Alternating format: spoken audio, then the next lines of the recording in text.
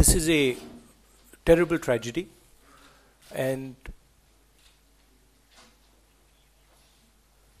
this type of violence done against the most valuable, most important Indians, who are our soldiers, who are our security forces, is absolutely disgusting.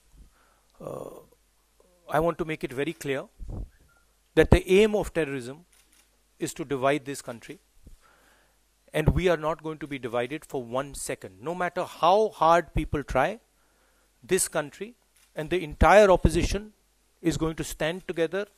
We are going to stand with our Jawans, and we're going to stand with the government. This is a time of mourning. This is a time of sadness. This is a time of respect. We are fully supporting the government of India and our security forces.